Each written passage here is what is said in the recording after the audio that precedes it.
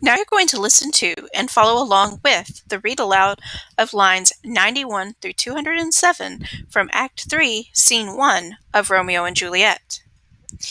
As you follow along, I want you to consider the reading focus. How does Romeo's motivation change? What causes this change, and how does this change affect the tone and plot of the play? As we read through this, I want you to think about the following as well.